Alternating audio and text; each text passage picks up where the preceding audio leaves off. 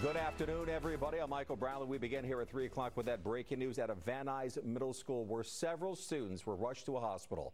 NBC4's Jonathan Gonzalez live outside of the school. Jonathan, what are you getting from authorities here right now?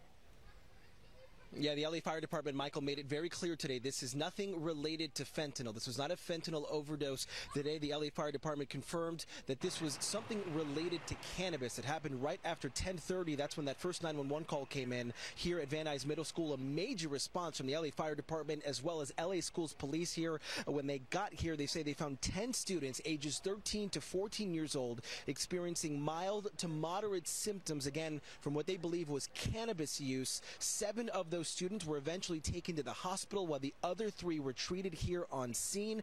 Parents were notified, given the number of fentanyl incidents in recent months across LA County. You can imagine how scared many of the parents were as they arrived to pick up their children today.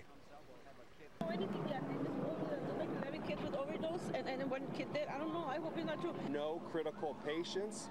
It appears to be a possible overdose, possibly from cannabis. This is not any sort of fentanyl affiliated overdose. We want to make sure that everyone knows that. And the more important thing, again, is that these are mild to moderate distress.